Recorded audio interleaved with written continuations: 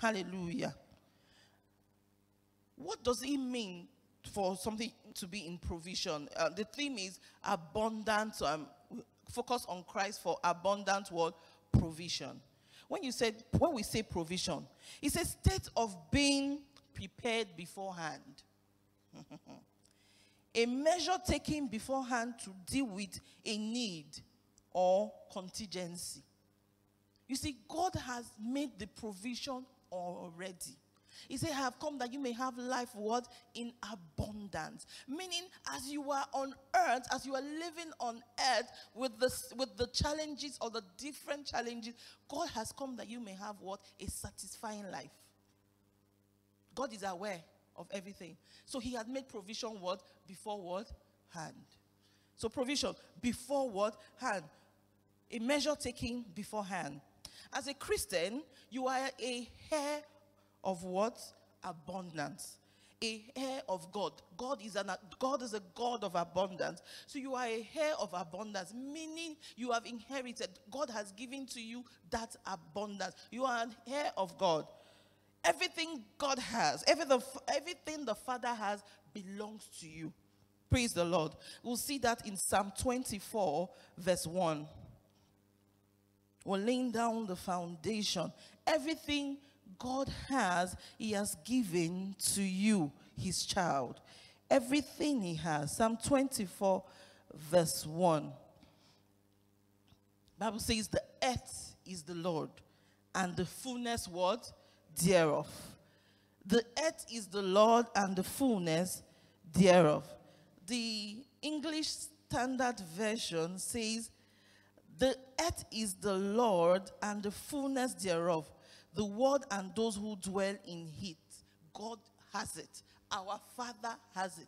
God has it in abundance. Praise the Lord. Praise the Lord. And so today I want to dwell on something very, it pertains to us, as we're living on earth. Some people will say, yes, God has given unto us all things that pertains unto life and godliness. That scripture is very straight. Everything that pertains unto what? Life. And everything that pertains unto what? Godliness. God has given to us. And some people will say, so why do I experience A and B? Why do I experience this challenge? Why don't I see, in quotes, the abundance of resources available to me? Pastor said something on Sunday. He said, why people don't harness, or, well, let me put it this way, why people don't get most times what God has given to them, because they lack what? Knowledge. They lack what? Knowledge. Once you know what God has given to you, the next thing to do is lay hold on it and receive it. And begin to what? Act on it. And so that is what I want to dwell on today. Praise the Lord. I want to be talking about God's abundant provision of ideas. Praise the Lord. God has given to us everything that pertains to life and godliness. God has given to us every resource we need in life, every resource we need on earth has been given to us. And you're here and you say, but I have not experienced it.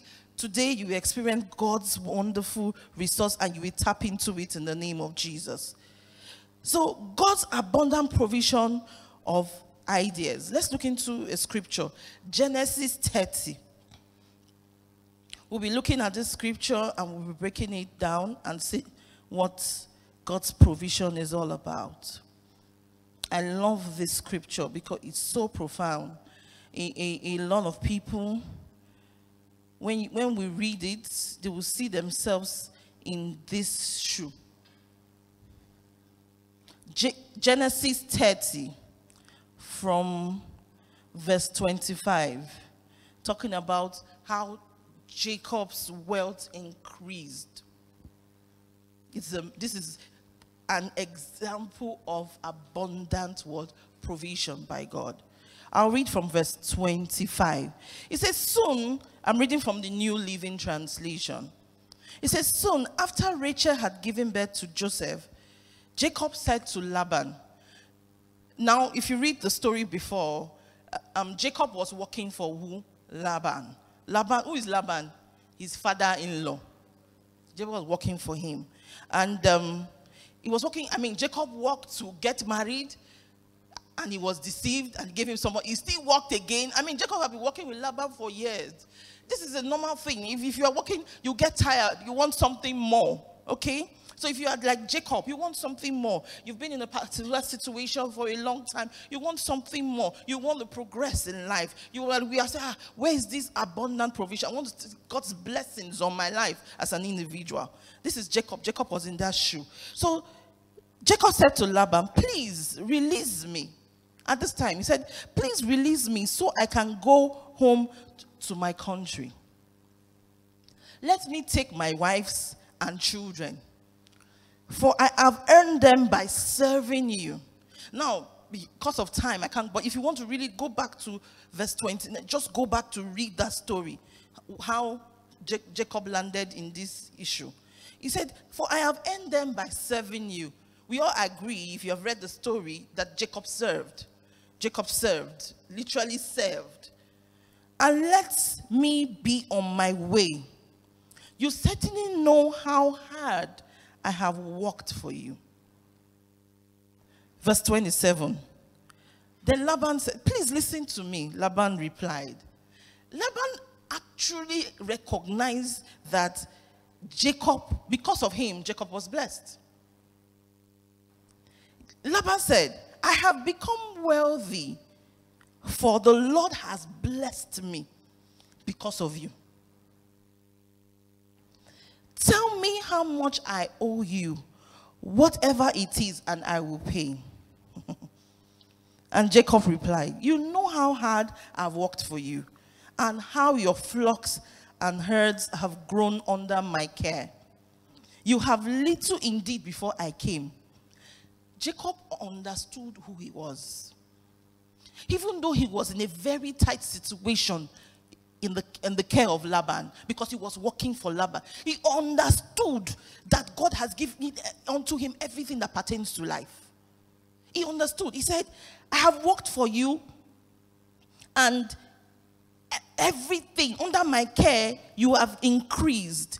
He said, you have little before I came, but your wealth has increased enormously, and the Lord has blessed you through everything I have done. Jacob recognized that he is a carrier of God's blessings. Jacob recognized that because of him, Laban was blessed. But there was a challenge. You are here, you've been hearing and you have read, let's assume you've read, that you are a carrier of God's blessing. That in you, God has given unto you all things that pertains to life and godliness. God, the life of Zoe is in you. But you are not seeing it physically in your own life. So there's a challenge. Jacob wanted to leave so that, okay, maybe if I live here, I will experience what God is talking about in my life. But see this. After all, if you have been a blessing to someone, you want to leave, you expect the person to let you go, right? But we have seen how it happens. He says, verse 30. He said, you had little before I came, but your wealth has increased enormously. The Lord has blessed you through everything I have done. But now, what about me? Somebody say, what about me? What about what? Me. I know a lot of people are asking those questions. What about me? God, what about me? When can I start providing for my own family? So Laban said in verse 31, what wages do you want? Laban asked again. Jacob replied, don't give me anything. Just do this one thing, and I will continue to tend and watch over your flocks. What is this one thing? He said, let me inspect your flocks today and remove all the sheep and goats that are speckled or spotted. Along with all the black sheep, give these to me as my wages. In the future, when you check on the animals you have given me as my wages, you will see that I have been honest. You will find in my flock if you find in my flock Any goats without speckles or spots, or any sheep that are not black, you will know that I have stolen them from you. What did Jacob say? And you see, at this time, Jacob was walking under the instruction of God. Praise the Lord. Abundant provision. God had given unto him an idea. We'll get there. But the story is that now Jacob was telling Laban, I want to tend to your sheep. My wages will be the spotted animals, the sheep or the goats, the spotted one. Now at that time, there were little spotted animals with Laban. So, and there were more of the clean and unspotted ones. That's the white, correct ones. So Jacob told Laban, he said, give me the spotted animals as my wages. Any animal that is clear and white, take it as yours. So Laban, with man's wisdom, look at what he did. Verse 34. Laban said, all right. He said, Laban replied, it will be as you say. But what happened? But that very day, Laban went out and removed the male goats that were streaked and spotted. All the female goats that were speckled and spotted or had white patches. And all the black sheep, he placed them in the care of his sons. And look at what they did. Who took them what? 3-day journey away from where Jacob was. Meaning, Laban said, okay. Because Laban wanted Jacob to stay with him longer. He wanted, and Laban wanted to have more of the profits. Let me use that word, profits. So that when the sheep or the goats mate, they will mate the white animals and he will have more. So he took all the ones that had the tendency physically. Man sees physically, but God sees. God has given you unto you all things that pertains to life. God works in the spiritual. So Laban took all the spotted, you could see it with his physical eyes. Any spotted goat, any spotted ram, any spotted sheep, he took it away. Bible said 3-day journey. He gave his son, take it away. So that there is no day, there's no day the sheep will mistakenly get back to the farmland. Do you understand? To mate with other animals. So Laban thought he was very tactical about it. Laban thought he was very smart about it. But one thing I would like us to know, I'm talking about abundant what? Provision of ideas. One thing that I want us to know is that God has given unto you the power to make wealth. It's in you. It's not in the place or the location. It's not in a favorable condition, so to say. Or you feel, you're here, you feel, I just want that job in that oil company. Your wealth or your success is not based on that oil company. It's in you. Praise the Lord.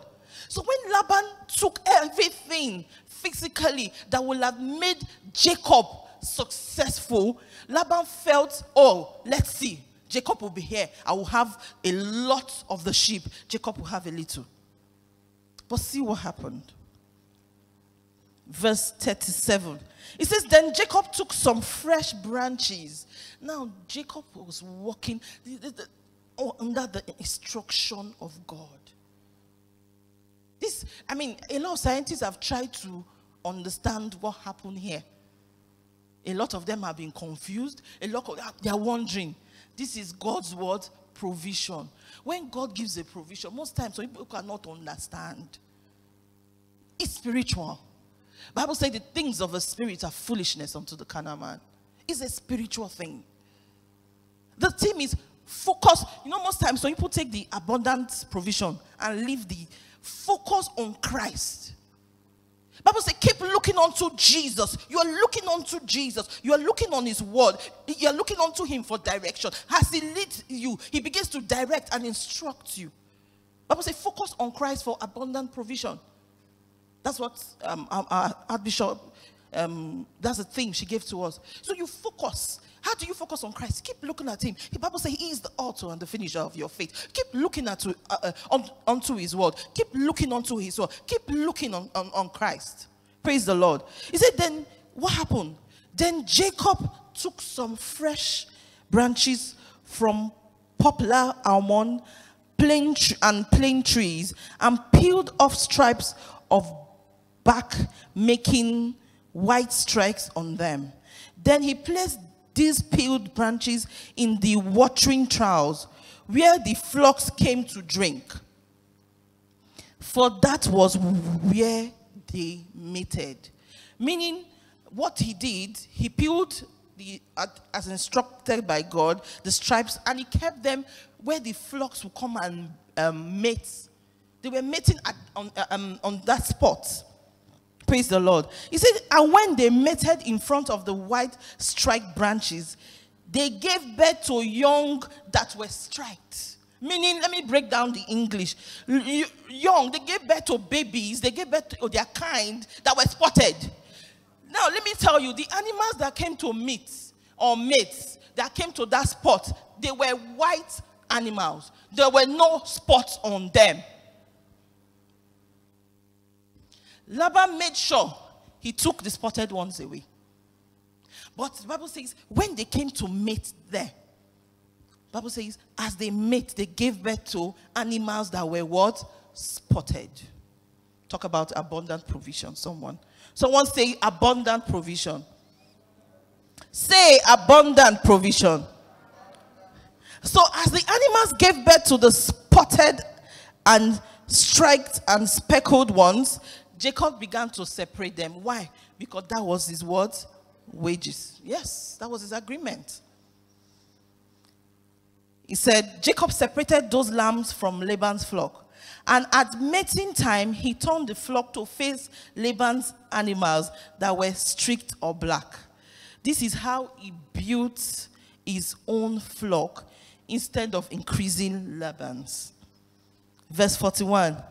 Whenever the stronger females were ready to mate, Jacob would place the peeled branches in the watering troughs in front of them. Then they will mate in front of the branches. But he didn't do this for the weaker ones. So the weaker lambs belonged to Laban, and the stronger ones were Jacob. As a result, what happened? Jacob became very wealthy with large flocks of sheep and goats, female and male servants, and many camels and donkey.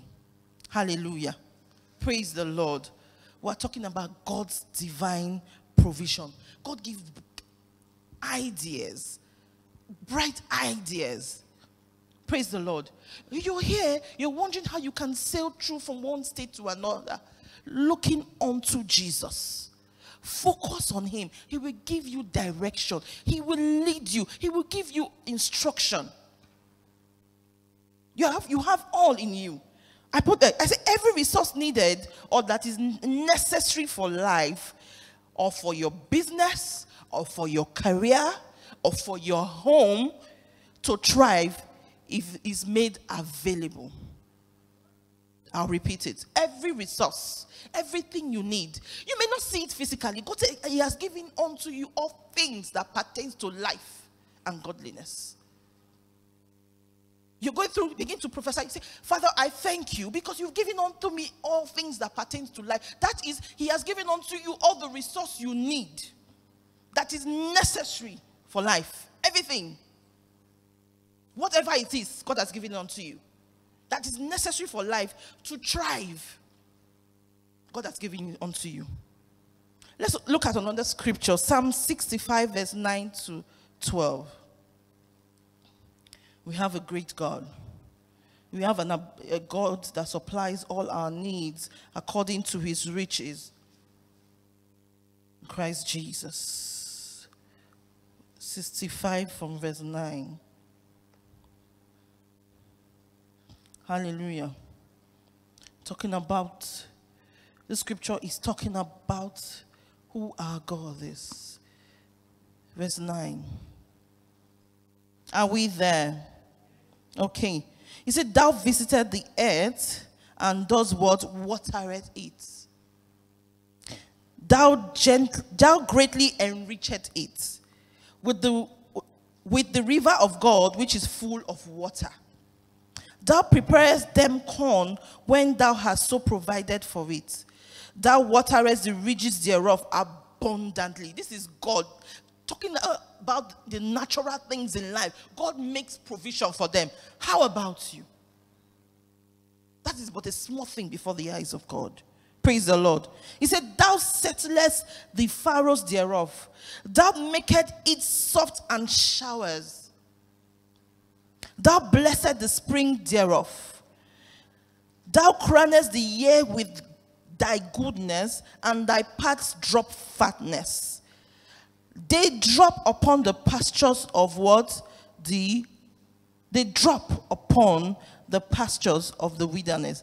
I want to read from the New Living Translation. From verse 9. You say, you take care of the earth and water it, making it rich and fertile. That is our God. The river of God has plenty of water. It provides a bountiful harvest of grain. For you have ordered it what? So. You drench the plowed ground with rain, melting the clouds and leveling the ridges. You soften the earth with showers and bless the abundant crops. You crown the year with a bountiful harvest. Even the hard pathway overflow with what? Abundance. The grassland of the wilderness become a lush pasture, and the hillside blossom with joy. Hallelujah. The meadows are cluttered with flocks of sheep, and the valleys are carpeted with grain. They all shout and sing for joy. That is your God. Praise the Lord. He has provided abundantly. Bible said the earth is the Lord and the world fullness thereof.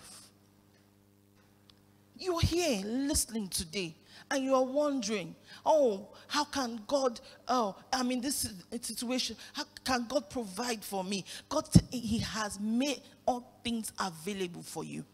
Just continue to look into his word. Look. Feed on God's word. And as you feed on God's word and act on it, you begin to see it, you begin to see answers or it replicate in your life. If God had given Jacob that instruction to carve the plants, put it in, if Jacob had not done it, he wouldn't have had the spotted animals. Praise the Lord.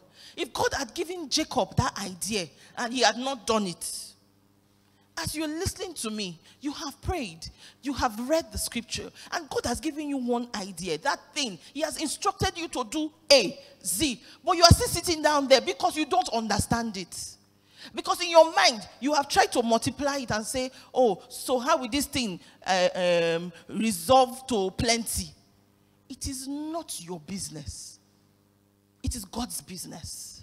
If you see in this, as you see in this Jacob story, there was an exponential increase.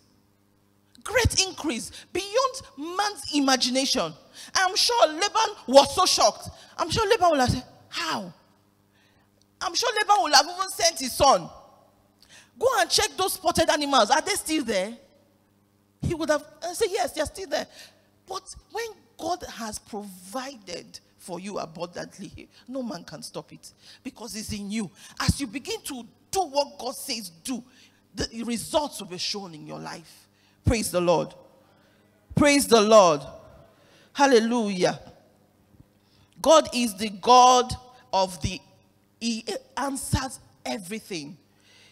God is the A to Z of all matters, meaning he is the Alpha and the finisher of all matters. He knows everything, meaning he is the completeness of that thought.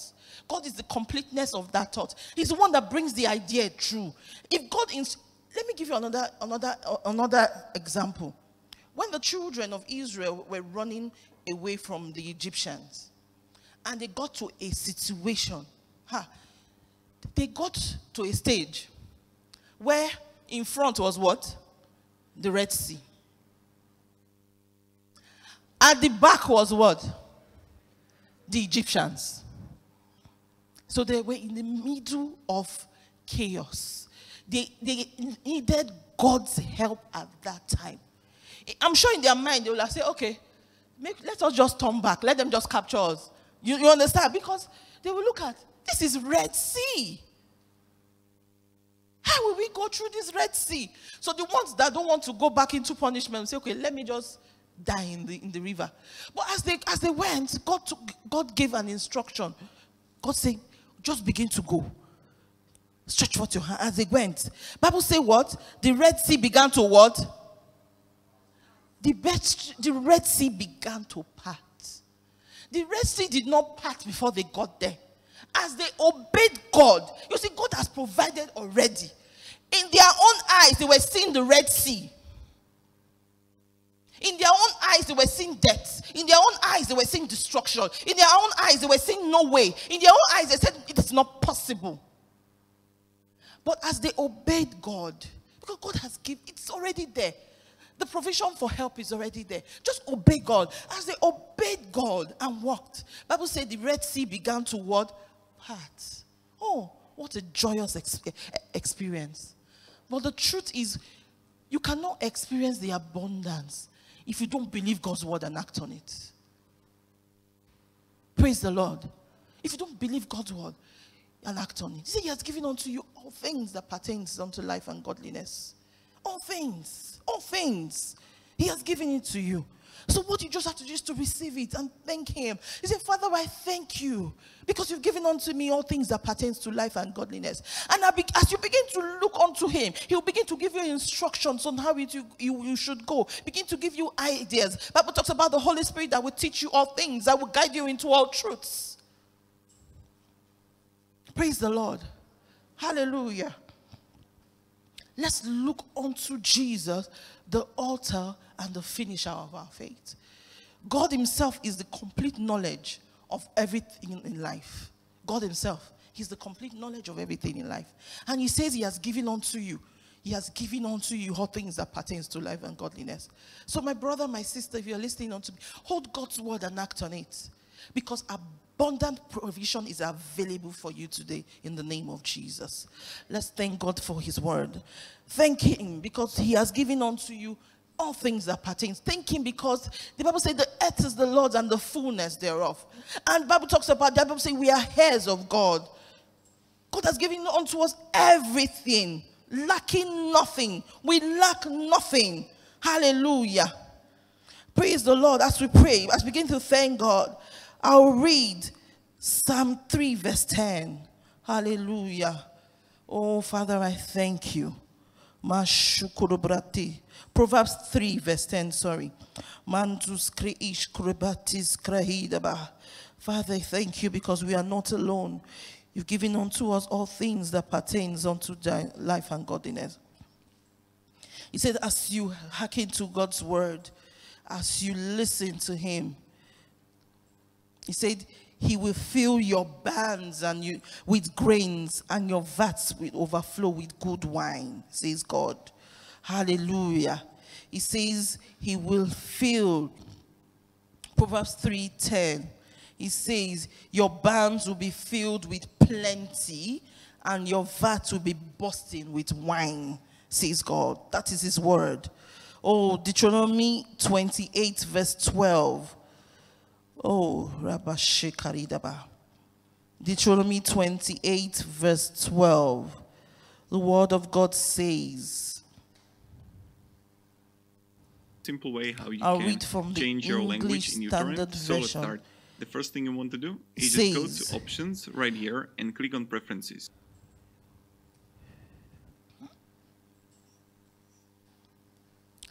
Thank you, Father.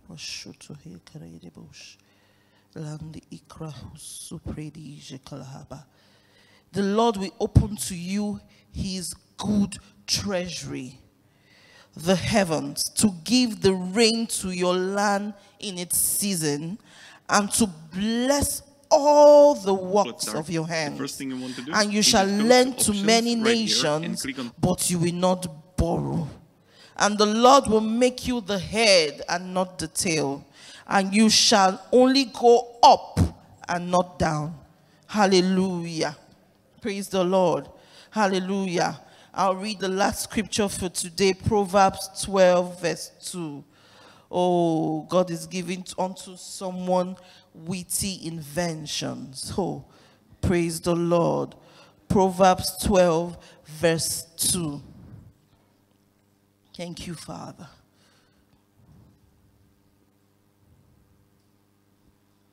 I'll read from the King James Version. Proverbs chapter 12, verses 2.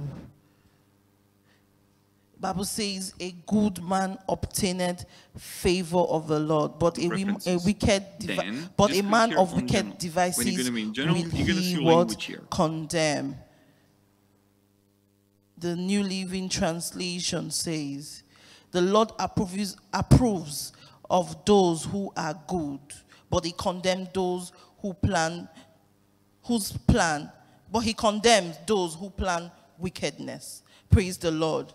Praise the Lord.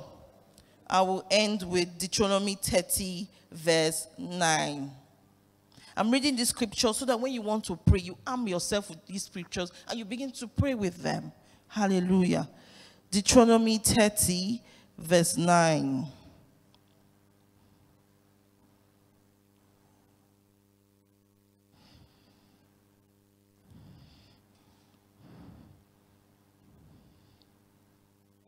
Then the Lord your God will then make you successful in everything you do. He will give you many children and numerous livestock, and it will cause your field to produce abundant harvest. For the Lord will again delight in being good to you as he was to your ancestors. Say amen. Amen. Let's thank God for his word. Father, we thank you, Lord Jesus. We thank you because you have given unto us all things that pertains unto life and godliness. Your word says the thief cometh to steal, to kill, and to destroy, but you have come that we may have life and we may have it more in abundance. Your word says satisfying life. Father, we thank you for the life of abundance you've given unto us in the name of Jesus. We thank you for as your children, you bless the work of our hands in the name of Jesus. Your word says you establish the work of our hands. We thank you for witty inventions. Your word has said that we are blessed in our coming out and we are going in. Your word has said you will bless our flock, you bless our produce in the name of Jesus. I thank you, Father. I thank you for your abundant provision for your children in the name of Jesus. As we obey your word, as we continue to focus on Christ, we will continue to live in the abundance of your word in the name of Jesus. Thank you, Father, in Jesus' name. Amen. Hallelujah. Praise the Lord. Praise the Lord. We thank God for his word. It's time for us to give our offerings. If you're watching online, you can look at the screen. The account numbers will be scrolling. It's a good thing to give. The Bible says it's more blessed to give. As you give unto God, you're giving for the work of the ministry. You're giving for the work for the ministry, for the work to go on. And as you give your hand, your seed will be blessed in the name of Jesus. Can we raise our offerings? Father, we thank you for the opportunity to give. I always call it an opportunity. It's an opportunity to give. Father, we thank you. Even as we give in your house, we thank you because the hand that give is blessed. We thank you for the work of our hands. Your word says, oh God, you will bless the work of our hands and we establish ye the work of our hands. Thank you for everyone that's giving, oh God. May our offerings become raised up like a sweet smelling savour unto thee in the name of Jesus. Thank you, Father, in Jesus' name. Amen. If you're sitting in the office, can you drop your offerings in the basket?